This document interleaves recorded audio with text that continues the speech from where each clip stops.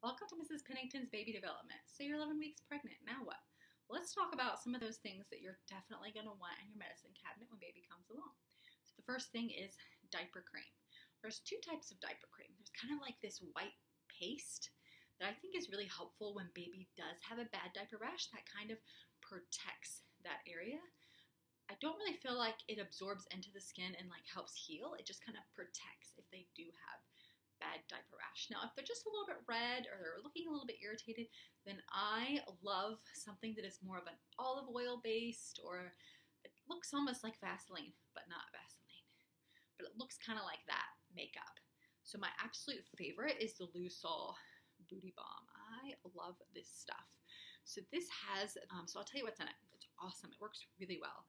It has olive oil, jojoba oil, local beeswax, avocado oil, flowers of Kalinda, I'm not saying that right, lavender, chamomile, essential oil blend, vitamin E, grapefruit seed extract, citric acid, and silver citrate, a natural preservative.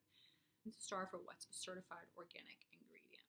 This has been so good for if they just have a little bit of redness or a little bit of irritation.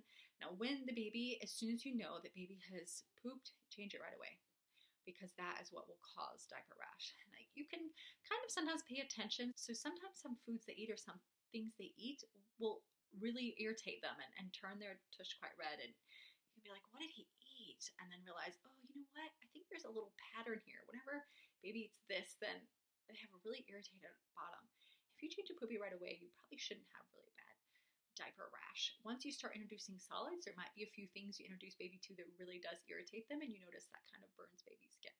Now, every once in a while, you will be going somewhere and baby has a perfectly clean diaper, and you put baby in the car, and then baby will poop and you don't realize, and you go to a couple different places, like you're just doing drive-through, or you're doing like the school pickup, and you get home and you're like, oh no, like I've been sitting in this dirty diaper for 20 minutes or half an hour while I went and did these quick errands, and I didn't even get them out. I didn't know. And so that is when you might find some irritation on their bottom, and then you can just add some cream on it and hopefully it'll heal up. Now, I have to say, with my first, so my kids teeth rather early. They teeth around 3 or 4 months. And so I used that oral teething gel, and I used Highland's oral teething gel, and I used the Oragel all natural, and I used Highland's teething tablets and the natural stuff, that sort of stuff. That gave my kids the worst diaper rash. I used it for the first, and I used it a little bit for the second, and then I stopped. I don't use it anymore because it really irritated them. So that was like the first thing other than mother's milk that my first had ever had, and it irritated them so much. So I ended up putting baby in a little, like holding them in a little like bath of oatmeal, and you can put baking soda in there, and that really helped. If you do put oats in your bathtub, get the quick oats, or put it in some sort of like big tea bag or something where the nice oat milk can soak out, but you don't have a vast supply of like oats at the bottom of your bathtub when you're done. That can be disgusting. If you get the quick oats, you can usually get them to go down without clogging up your bath. The rolled oats won't. They'll just kind of sit there. So that's a thought. But that's a quick thing to grab around the house and just put in the warm water. If you have a basin, that's awesome to put them in, like those, like a big plastic like baby basin. You can like hold them in there, or just hold them in the bathtub. Hopefully, like about 4 or 5 months, they're able to sit a bit. 6 months is definitely, let's hope you're sitting well. Don't ever leave them in the bathtub and walk away to get a towel. You never know, they're going to pitch forward even at like 1. You don't want them to drown, so just a thought. So the teething gel or the teething tablets really irritated my kids, and I didn't use it after the second kid. What I did do from then on, if they really were in a lot of pain and really struggling and really hurting, then I did use a little bit of baby infant Tylenol. If they were like, with the first 2 teeth, the top 2 teeth, those can be really painful to get in. And I had one baby that had the worst time with those top 2 teeth, very painful. And another that had a really hard time because they were getting in 4 at once. The rest of mine have not had too much problem with teething. They're a little fussy. They're a little whiny, but it's been okay. I haven't really had to use the infant Tylenol. Let's talk about infant Tylenol. So my all-time favorite, which I should have gotten like right away, this is an infant Tylenol suppository. It is amazing. It has a perfect dose. I've got one in here. So it is quite small, the shape of a little white bullet. You open it up. It is the perfect amount. So this is for children 6 months to 36 months. You can use one of these every 6 hours for 6 to 11 months. For 12 to 36 months, you can use one every 4 to 6 hours, but no more than 5 doses in 24 hours. This might be the only way you'll be able to get Tylenol into a baby or a child under the age of 2. It is amazing. When you do, so you just stick it right in their bottom and hold your thumb there for like 30 seconds or a minute, because their little muscles will just push it back out. And then you're like, trying to like get it, and it started to dissolve and you're trying to put it back in. Anyway, I'm just like, oh, mommy's going to help you. There's going to be a little owie. Like, mommy's just going to help you. You don't feel very good, do you? And then I'll just like put it in and like hold my thumb there.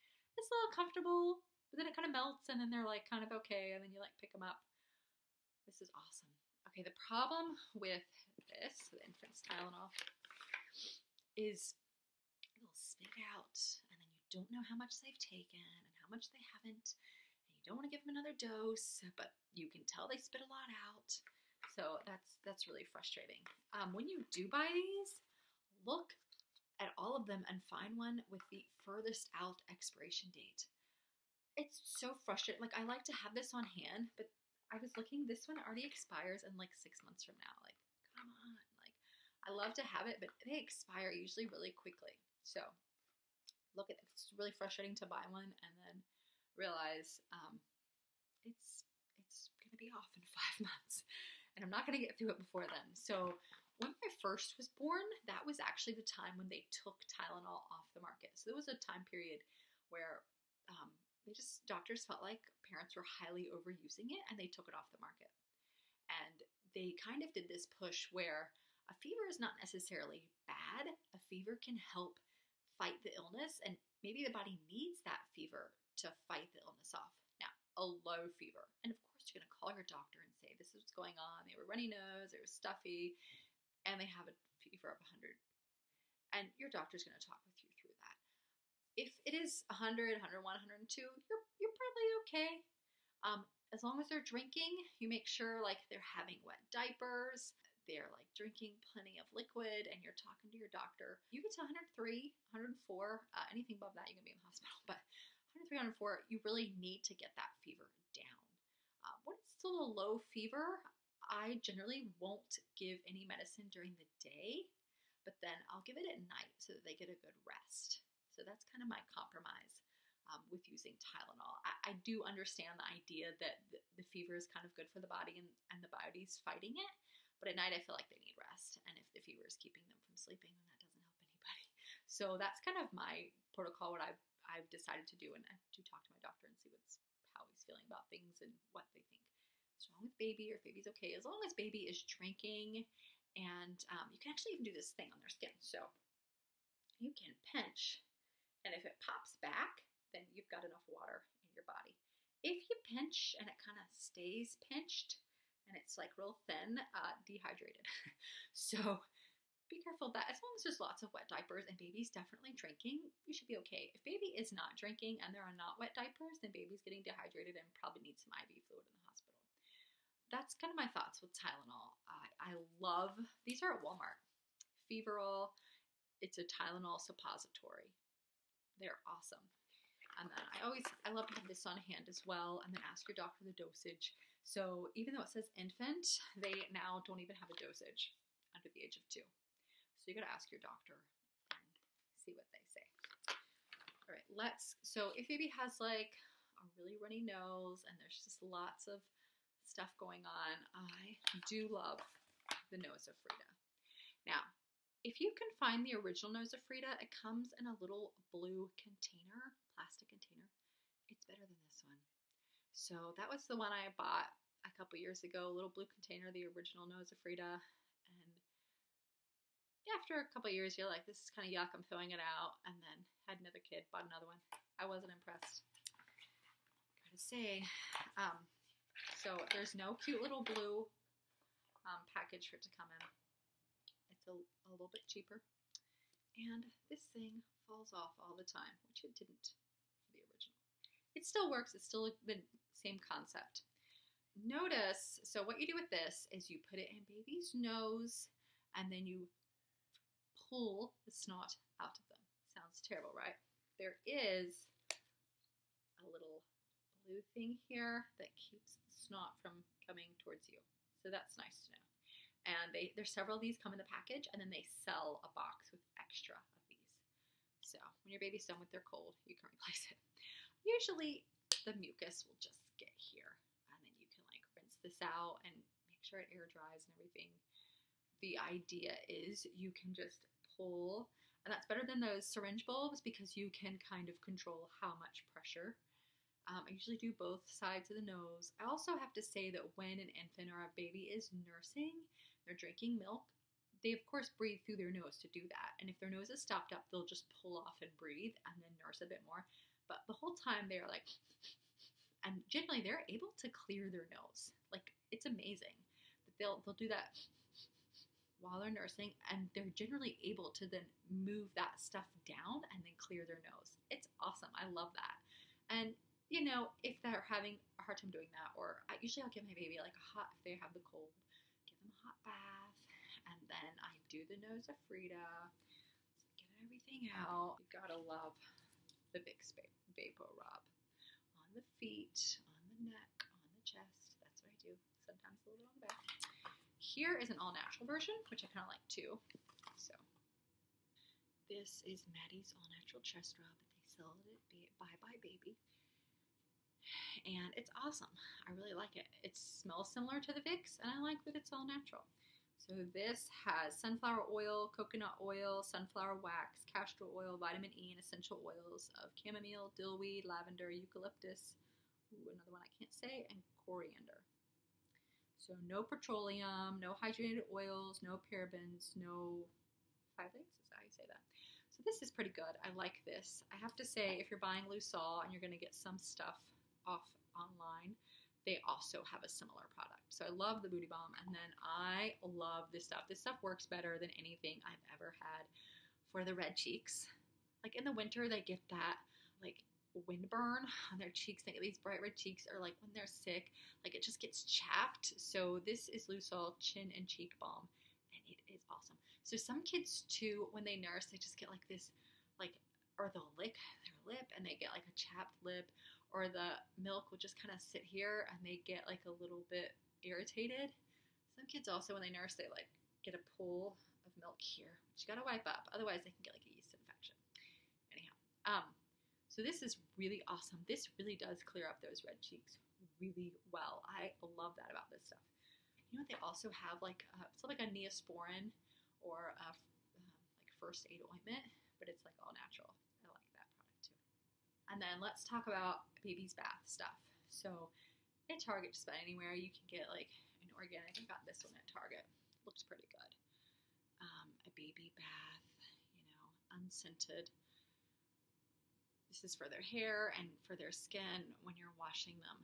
Now, note, it has a pump. This is like essential. If you were taking a shower with baby and you can't do, you need to hold baby with a hand. You can't like take the lid off and like squirt some. It just, you gotta have the pump. I even love the ones that come out with the foam. That's awesome. So get one with a pump.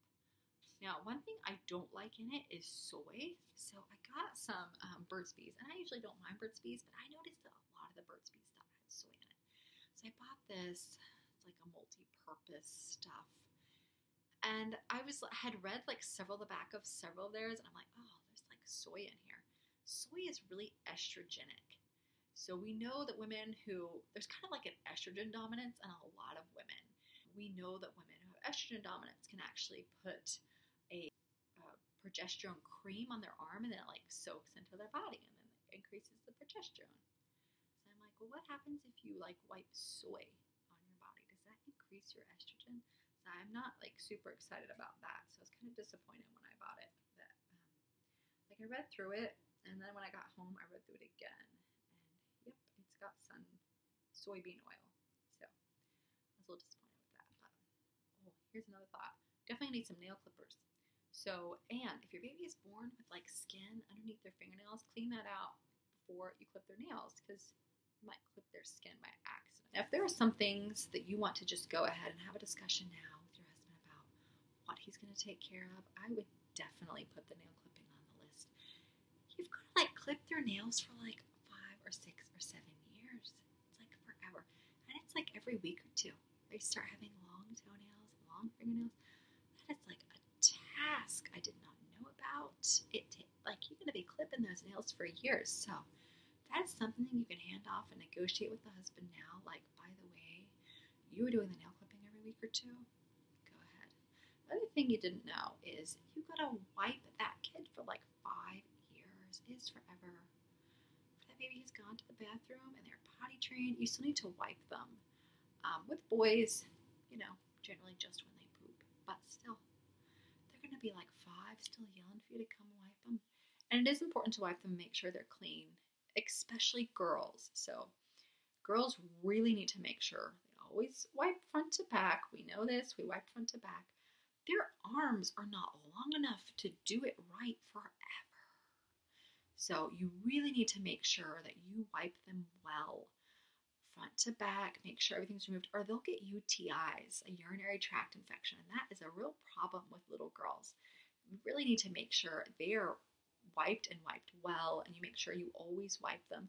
By the time they're like 4 or 5 and they're starting to do preschool or kindergarten, hopefully their arms are long enough where they can wipe themselves well, and you've really taught them and they are wiping well, and make sure that they do. Make sure they don't neglect that because that can be a real problem. So you can also give that to the husband, like when you're home, you're wiping the bottoms every time they yell from the bathroom. That would definitely be something that I would like make. And you're changing all the poopy diapers when you're home.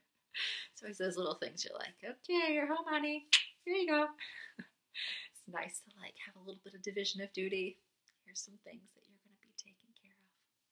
I hope you're enjoying. You've got 1 more week, and then you are to week 12. That's very exciting.